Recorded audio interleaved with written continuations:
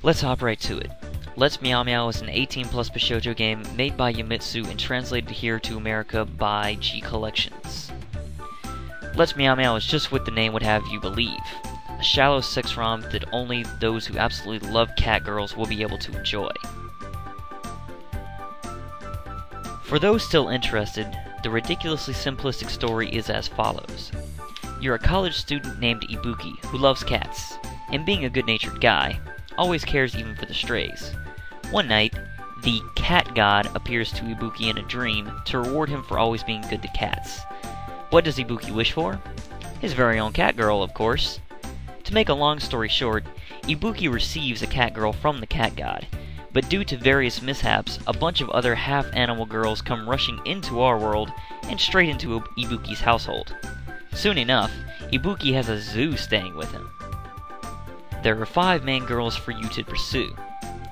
There's Mikan, the obedient cat girl whom you received as a gift from the cat god. Nanami, who is Ibuki's strong-willed childhood friend and the only straight-up human girl in the game. Hanabi, who is a troublemaking bunny girl. Shinju, who is a dog girl police officer of sorts. And Koboshi, who is, get this, a military robot cat girl. How's that for fetish overkill? The gameplay, if you can even call it that, is the most mindless sort the bishoujo games offer.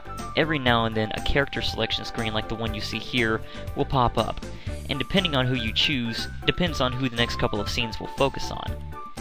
Choose the same girl over and over again to get her ending. Wow. Now that's complex gameplay, huh?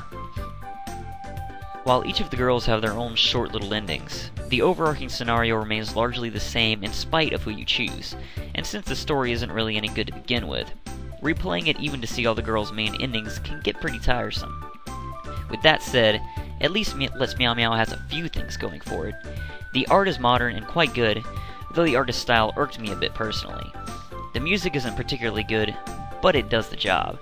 The sound effects are fairly sparse, but place emphasis where they should. The voice acting is also passable, without really having any standouts among the cast.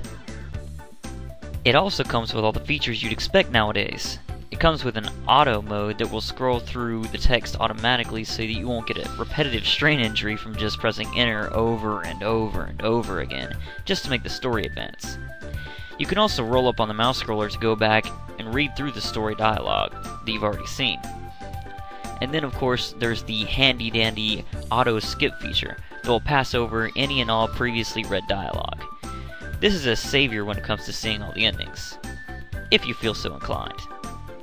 So, in summary, Let's Meow Meow is part of the problem. It simply isn't a quality bishoujo game. It may appeal to the most hardcore of catgirl fans out there, or those that just love their porn in electronic format. But anyone going in expecting any more than a cat girl, dog girl, bunny girl, robot cat girl, human girl porno is bound to be disappointed.